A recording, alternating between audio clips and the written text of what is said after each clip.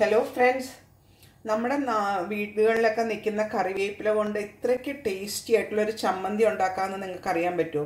അതായത് നല്ല നമ്മൾ വെറുതെ കറിവേപ്പില എന്ന് പറഞ്ഞാൽ നമ്മൾ ഉപയോഗിച്ചിട്ട് കറിയിൽ നിന്ന് എടുത്ത് കളയുന്ന ഒരു ലീഫാണ്. പക്ഷെ അതിന് ഒത്തിരി ഔഷധ ഗുണങ്ങളുണ്ട്. അപ്പോൾ അത് കറിവേപ്പില ഒരു ചട്നിയാണ് ഞാൻ നിങ്ങൾക്ക് ഇന്ന് ലിസാസ് ഫ്ലേവേഴ്സ് കൂടെ കാണിച്ചു തരാൻ പോകുന്നത്.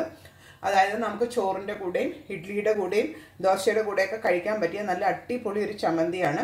അപ്പോൾ അതിന് ഞാനിപ്പോൾ ഒരു പാൻ അടുപ്പത്ത് വെച്ചിട്ട് ഒരു ടീസ്പൂൺ എള്ളെണ്ണ ഒഴിച്ചിട്ടുണ്ട്. അതിനകത്തോട്ട് ഒരു ചെറിയ കഷ്ണം ഇഞ്ചി, ഒരു 4 അല്ലി വെളുത്തുള്ളി, ഒരു 4 പച്ചമുളക്, ഇത് ഇത്രയും കുഞ്ഞിതായിട്ട് അരിഞ്ഞതിട്ടിട്ട് നന്നായിട്ടൊന്ന് വഴറ്റണം. ഇതൊരു തൊടുകറി പോലെ പിക്കിളൊക്കെ പോലെയാണ് നമുക്ക് കൂട്ടാൻ പറ്റുന്നത്. നല്ലൊരു ഡിഷുമാണ്. അപ്പോൾ നിങ്ങൾ ഉണ്ടാക്കി നോക്കിയിട്ടില്ലാത്തവർ ഇതൊന്ന് ട്രൈ ചെയ്ത് നോക്കുക, എന്തായാലും ഇഷ്ടമാകും.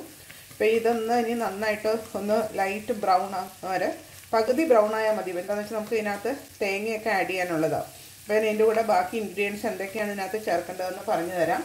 അതായത് ഇപ്പം ഞാൻ ഇഞ്ചി, വെളുത്തുള്ളി, പച്ചമുളകും എള്ളെണ്ണയിൽ നല്ലെണ്ണയിൽ ചൂടാക്കാനായിട്ട് വെച്ചിട്ടുണ്ട്. പിന്നെ നമുക്ക് 2 ടേബിൾ സ്പൂൺ തേങ്ങാപ്പീര, 1 ടീസ്പൂൺ മുളക് പൊടി, ഒരു 1/4 ടീസ്പൂൺ മഞ്ഞൾപ്പൊടി ഞാൻ എടുത്തിട്ടുണ്ട്. പിന്നെ നമ്മുടെ മെയിൻ ഇൻഗ്രീഡിയൻറ്റ് നമ്മുടെ 1 കപ്പ് നല്ല കറിവേപ്പില കഴുകി അതിൻ്റെ തണ്ടൊക്കെ കളഞ്ഞ് ഇല മാത്രമായിട്ട് എടുത്ത് വെച്ചിട്ടുണ്ട്. ഇത്രയാണ് നമുക്കിപ്പോൾ റോസ്റ്റ് ചെയ്യാൻ ആവശ്യമുള്ളത്. പിന്നെ ബാക്കിയുള്ളത് ഞാൻ സ്റ്റെപ്പ് ബൈ സ്റ്റെപ്പായിട്ട് ഇത് ചെയ്യുമ്പം കാണിച്ചു തരാം, ബാക്കി ഇൻഗ്രീഡിയൻസ് എന്തൊക്കെയാണെന്നുള്ളത്. അപ്പോൾ ഇതൊന്ന് ചെറുതായിട്ടൊന്ന് മൂത്ത് വരണം. ഒത്തിരി ബ്രൗൺ ആവരുത്, നമുക്ക് തേങ്ങയും കൂടെ ഒക്കെ ഇട്ട് വറുത്തെടുക്കാനുള്ളത് കൊണ്ട്. അപ്പോൾ അല്ലെങ്കിൽ തേങ്ങ വറന്ന് വരുമ്പോഴത്തേക്ക് ഇതങ്ങ് കരിഞ്ഞു പോകും. അപ്പോൾ ഒരു പകുതി ബ്രൗൺ ആകുമ്പോഴത്തേക്കും നമുക്ക് തേങ്ങ അതിനകത്തോട്ട് ആഡ് ചെയ്ത് റോസ്റ്റ് ചെയ്ത് എടുക്കും.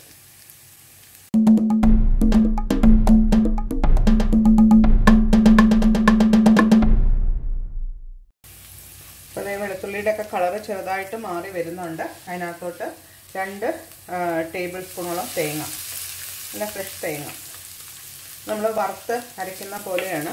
അപ്പം ഈ തേങ്ങ ഇതിനകത്ത് കിടന്നിട്ട് നന്നായിട്ടൊന്ന് റോസ്റ്റായിട്ട് ലൈറ്റ് ബ്രൗൺ ആവണം.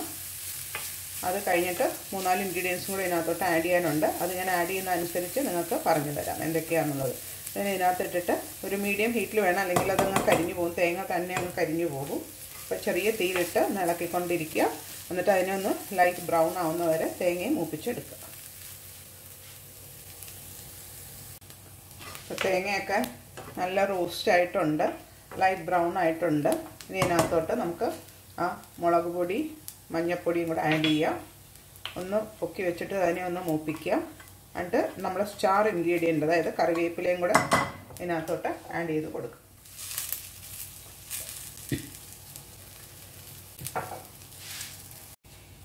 അപ്പോൾ നമ്മൾ കറിവേപ്പില ഇതിനകത്തോട്ട് ആഡ് ചെയ്തു.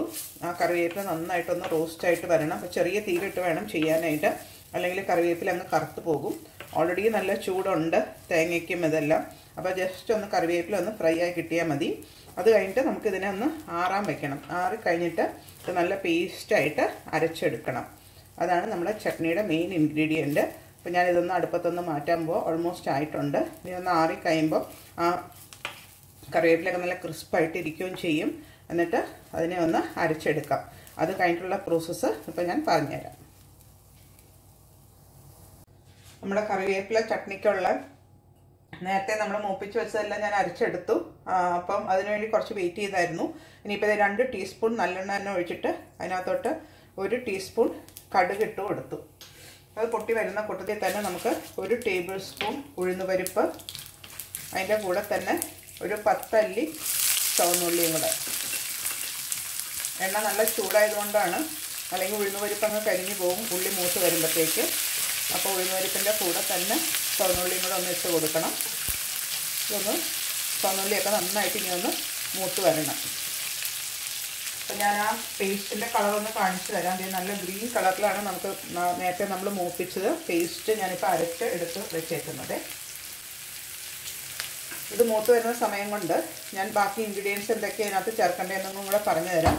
ഇനി നമുക്ക് ഇതിനകത്ത് വേണ്ടത് ആ പേസ്റ്റ്, പിന്നെ അതേ 1 ടീസ്പൂൺ മല്ലിപ്പൊടി, വാളംപുളിയുടെ വെള്ളം 1/2 കപ്പോളം, അത് പുളി അനുസരിച്ച് ആവശ്യം നമുക്ക് ചേർക്കാം. പിന്നെ ഉപ്പ് വേണം, പിന്നെ കുറച്ച് ശർക്കര ഉണ്ടോ, കുറച്ച് ശർക്കര.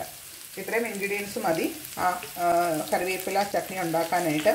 ഇപ്പോൾ നമ്മുടെ ചുവന്നുള്ളിയൊക്കെ ഓൾമോസ്റ്റ് മൂത്ത് വരുന്നുണ്ട്, നല്ല ചൂടുണ്ട് അടുപ്പിന്. അതുകൊണ്ട് ഇനി ഇതിനകത്തോട്ട് ആ മല്ലിപ്പൊടി ഒന്ന് ആഡ് ചെയ്യാം. മല്ലിപ്പൊടി ആഡ് ചെയ്തു.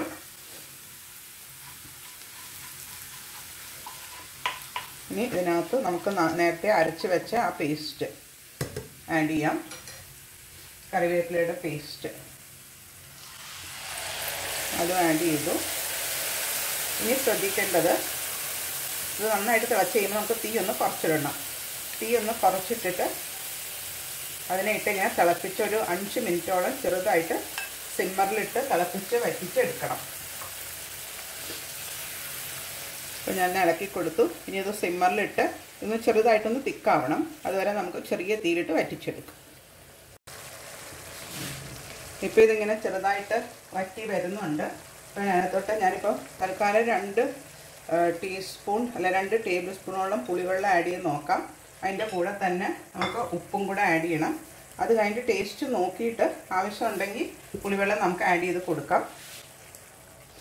കുറച്ച് തിക്കായിട്ടിരിക്കണം. ഇത് നമ്മൾ ചട്നി ആയിട്ടാണല്ലോ യൂസ് ചെയ്യുന്നത്. ഇത് ഓൾമോസ്റ്റ് തിക്കായി വരുന്നുണ്ട്. ഏകദേശം ഒരു 4 മിനിറ്റോളം ആയിട്ടുണ്ട്. ഇനി ആ പുളിവെള്ളം കൂടെ അതിനകത്ത് ചേർന്ന് ഒന്ന് തിക്കായിട്ട് വരട്ടെ. കുറച്ചുകൂടെ കഴിയുമ്പോൾ നമുക്ക് ശർക്കര വേണമെങ്കിൽ ശർക്കര പാനി ആഡ് ചെയ്യാം. ഇതിപ്പം നല്ല ശർക്കര ആയതുകൊണ്ട് ഞാൻ ആ മുഴുവൻ ശർക്കര തന്നെയാണ് ഇപ്പോൾ ഇതിനകത്തോട്ട് ആഡ് ചെയ്യാൻ പോകുന്നത്. ഈ ശർക്കരയും അതിനകത്ത് കിടന്നൊന്ന് അലുത്ത് ആ പുളിയും മധുരവും ഉപ്പും എല്ലാം കൂടെ കറക്റ്റായിട്ട് വരട്ടെ. നമുക്ക് നോക്കാം അതിനകത്ത് ടേസ്റ്റ്. എന്നിട്ട് അത് അടുപ്പത്തുനിന്ന് എടുക്കാം. ഒന്നുകൂടെ തിളച്ച് വരണം. ഞാൻ തീ നന്നായിട്ട് കുറച്ചിട്ടേക്കുക. ഇപ്പം നമ്മുടെ വേപ്പില ചട്നി ഓൾമോസ്റ്റ് റെഡി ആയിട്ടുണ്ട്. അതിങ്ങനെ സിമ്മറിലായിട്ട് തിളച്ചുകൊണ്ടിരിപ്പുണ്ട്. ഇതാണ് അതിൻ്റെ കറക്റ്റ് കൺസിസ്റ്റൻസി. നല്ല കുറുകി നല്ല എണ്ണയൊക്കെ തെളിഞ്ഞ് വന്നിട്ടുണ്ട്. ഇനി ഇത് നമുക്ക് സെർവ് ചെയ്യുന്നതും കൂടെ ഞാൻ കാണിച്ചു തരാം.